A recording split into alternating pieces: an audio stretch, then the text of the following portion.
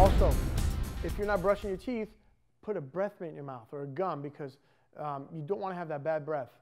I remember one day when I first started teaching, I had drank a cup of coffee and I went out and taught the class and I was really tired. And one of the kids goes, "Mr. M, you got bad breath." That is the worst thing ever because you just want to crawl under a mat and not be there anymore. You know? And then you got to come up with some stupid excuse. So you just got to make sure you stay well trimmed.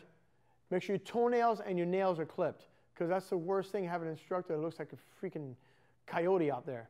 You know, put a breath in your mouth if you're not brushing your teeth. You just got to be clean cut. You'll see that if you're clean cut, you'll get more students than the guy who's next to you who's all hairy and looks like a caveman. Real important. And when you talk to the kids, make sure you're having fun.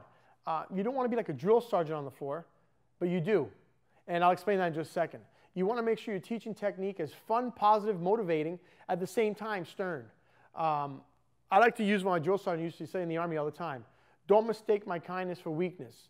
You want to be kind, but you want to be stern. The kids have to know you like to have fun, but when the moment stops, it's, hey, you get that full attention. They're like, oh my gosh, he's mad. So you got to have that sternness and you got to be able to teach. One of the things I learned years ago from one of my instructors about teaching kids is if you want to understand kids, watch Nickelodeon. Watch some of the shows.